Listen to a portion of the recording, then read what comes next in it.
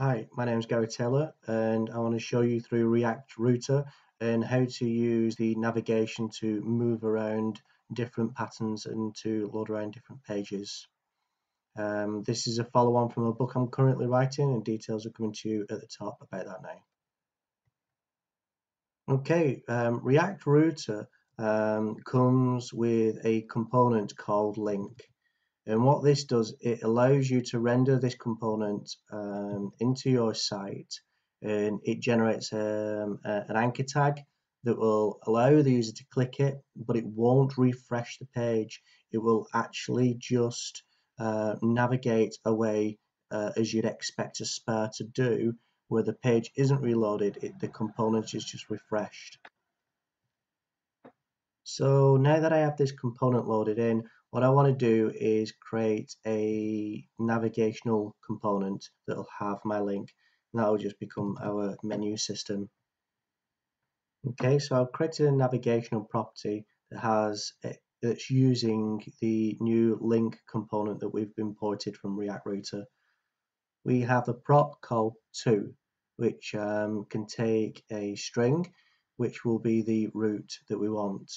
So / would be the home, the contact us, the about us. So what we're saying is go to a URL that looks like that, and in fact I'll say contact us so it works, and that would be contact us.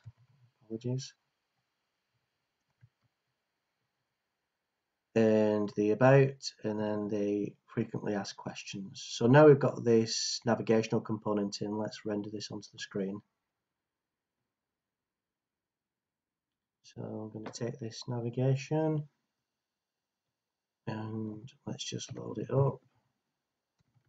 I'm not bothering with any design at the moment. I'm not bothering with updating the CSS. So obviously it looks horrendous, but cleaning that up is just a little bit of CSS to work with.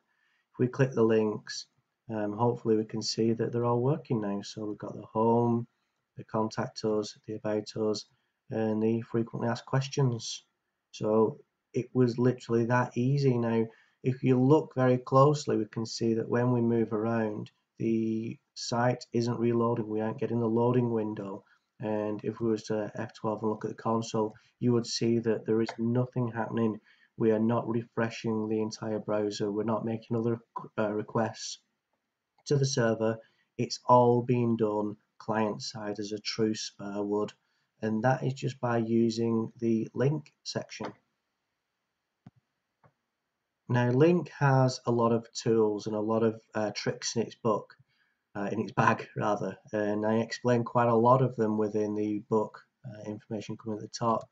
One of these things is to allow us to apply styles if that particular component or that particular route is active. So if we look, we've applied an active styles prop and we're passing in an object which is color green. And if we go to the FAQ, we can now see that it is in fact green. So I'm just going to update the others so that we've got the same pattern. So as we refresh, we should be able to see that the about us, home, about us, about us, contact us, and FAQ turned green as we moved around. If I put that on the home, once again, an interesting thing happens in that it will stay green for all of them, including the home, just like the ugly thing that raised its head before, where we had to put the exactly in. The same problem we've got with the link to the home page.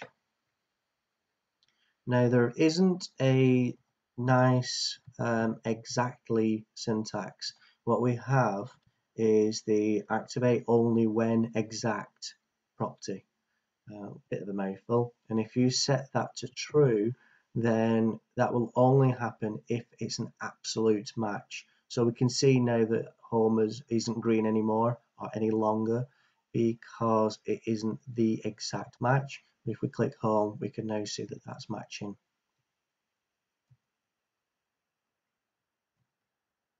In the next video that I'll be doing, I'll be talking about Miss, which is another component given to you by the React Router family. And this allows you to have a not found page or a not found component load if the URL isn't found. And that also has some really cool tricks.